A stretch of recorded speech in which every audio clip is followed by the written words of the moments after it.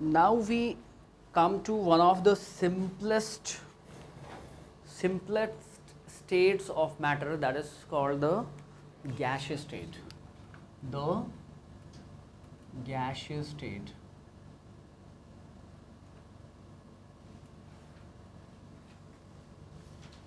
The gaseous state. Okay, we have seen while studying geography that the life is possible where the lithosphere and the hydrosphere and the atmosphere, they intersect. Okay, and all our life we are immersed in an envelope of air, some part of which is oxygen, which is quite essential for us for our breathing and hence for our living. but this is, I'm saying, simplest states of matter, simplest state of matter, since the intermolecular forces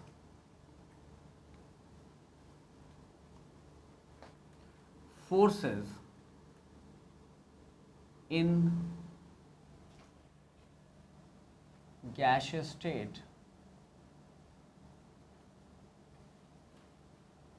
is negligibly small.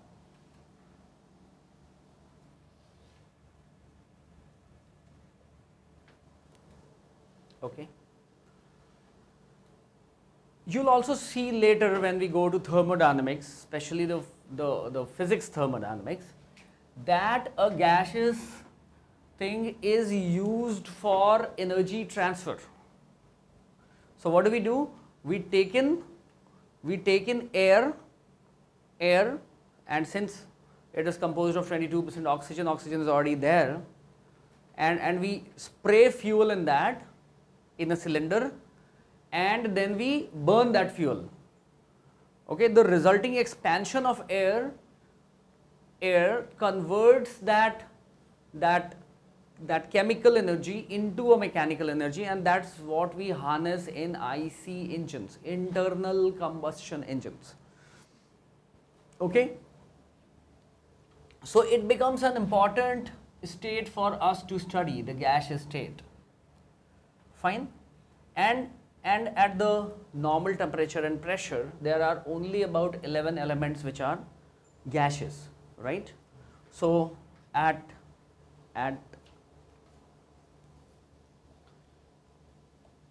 STP,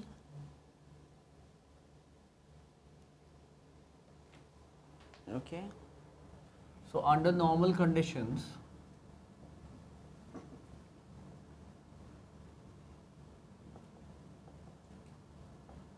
only 11 elements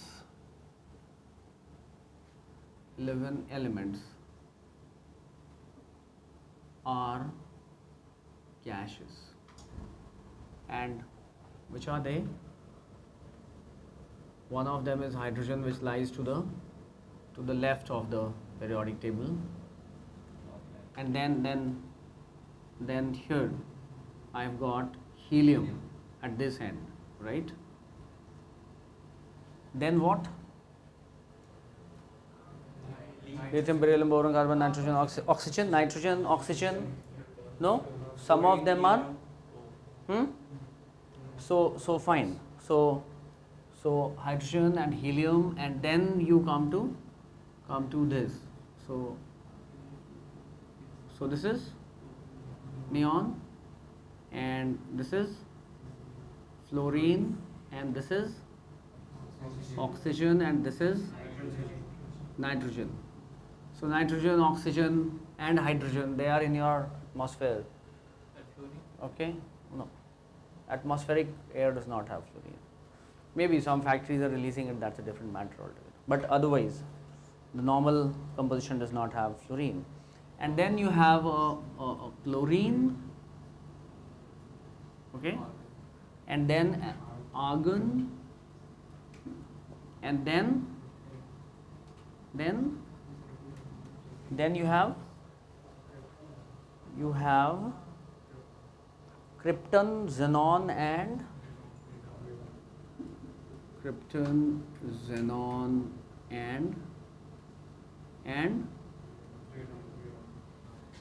radon. So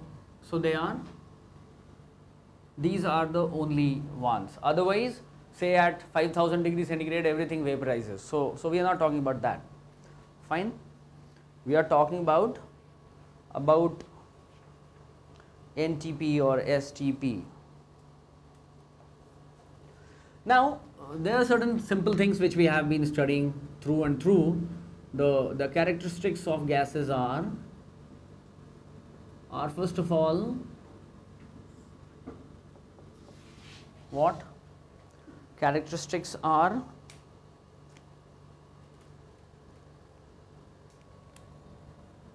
that the volume and the shape is not fixed. Okay? The shape for a liquid is not fixed, but its volume is fixed. Why do we say so? Because liquids are incompressible. Okay? So maybe 1 liter of liquid, even if you put it under some cylinder and try to compress it, we have seen due to the repulsive intermolecular forces, they do not come any closer. Though liquid is a bit more compressible than the solid, still both the solids and liquids we consider incompressible. Okay? Fine. So, and why is the volume not the same? Because you apply some pressure onto a gas and its volume changes very fast. Okay? Its volume changes very fast. Okay? So it's highly compressible. So gases are highly compressible.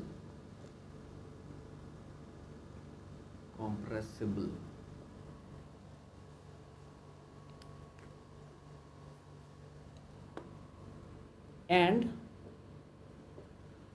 they exert equal pressure in all directions.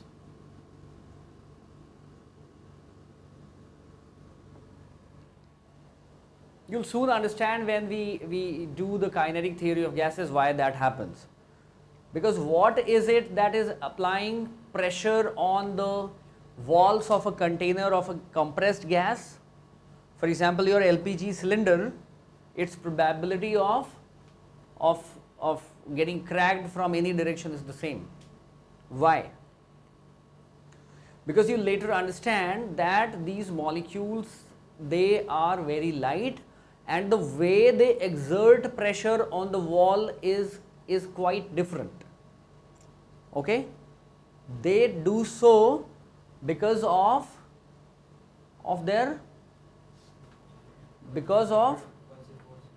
no. What happens? They are in continuous motion. They go, hit the wall of the container and come back. Okay? It is that which actually exerts pressure, and the randomness of the gases, the way they are moving, in all the directions they are moving with equal speeds and equally random. So at any point of time, the number of molecules hitting this wall will be equal to the number of molecules hitting that wall in an enclosed container. Why? Because if that is not the case, it means that the gaseous molecules are getting collected at one end of it and there is no cause for it. Okay, otherwise there will be a windy kind of movement inside the container which is absolutely causeless. There is no cause behind that. Why should it do that? Okay, so due to this randomness, they exert equal pressure in all directions. It will become very, very clear when we actually study the kinetic theory of gases in physics. Okay,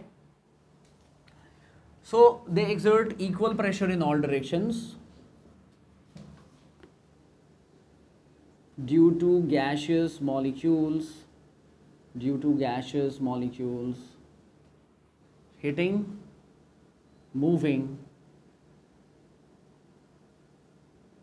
in all directions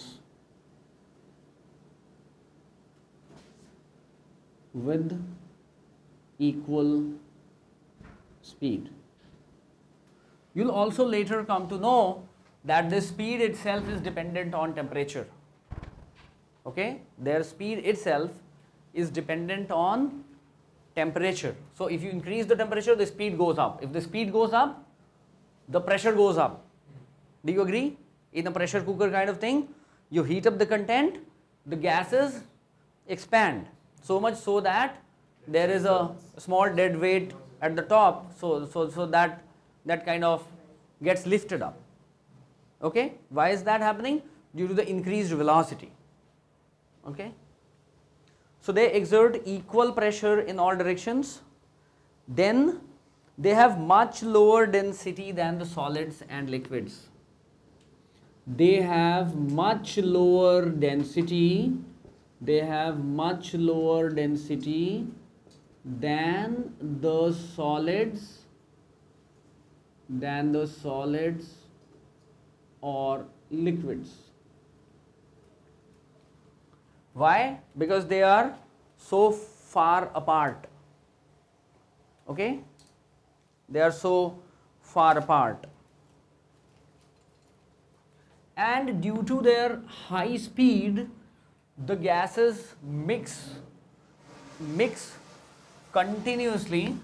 The gases mix evenly in all directions, in all proportions.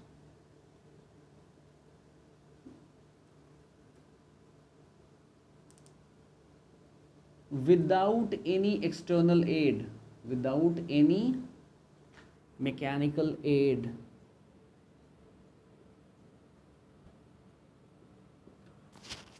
Now that is something that is really wonderful, right? What happens? Even in a liquid, it does not happen so. Okay, so and this is a chemistry jargon, when I say it is miscible, something is miscible, it means it mixes in all proportions. Okay, but we say it is soluble, then it is not necessarily miscible. It dissolves, but to an extent. So miscible means we can dissolve how much It will mix. Later what will happen? Those things which are soluble, they have a point beyond which they will not mix. Okay, that is what solubility is. But in gases, so gases are miscible under all circumstances. Okay, there will be no push, so they will never form a saturated kind of solution. And why so? Because of huge gaps between them, so that some other gas molecules can come in and occupy those vacant spaces, right? Due to, why without mechanical aid? Due to high velocity of their own, due to high velocity of their molecules, due to high velocity of their atoms, and due to high velocity of their atoms and large space between the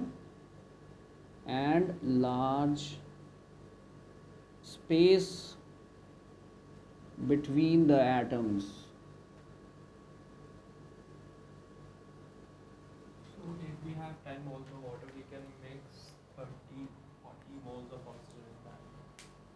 No, I didn't get you. What? If we have 10 moles of water, we Mm-hmm. can mix 30 or 40 moles of oxygen. 30 or 40? Why 30 or 40? Why? 40 moles. Why 40? It's like that. When we say it's miscible, so in all proportions it can be mixed. Miscible is not forming a compound, mind it. No, I'm saying water. Mm-hmm. Like in sea water, there is oxygen. But when did I say that oxygen is miscible in seawater? I am saying gases are miscible with each other. Oh, miscible with each other. I am not saying with water. The gases mix evenly. Gases mix with gases. I am not saying gases mix with liquids or solids. Okay? Fine.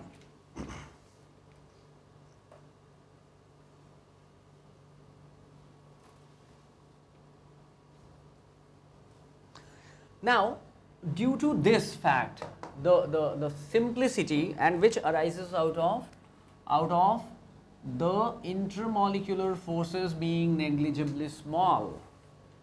Okay, this led to many of the properties which were derived by experiments, which were arrived at by experiments.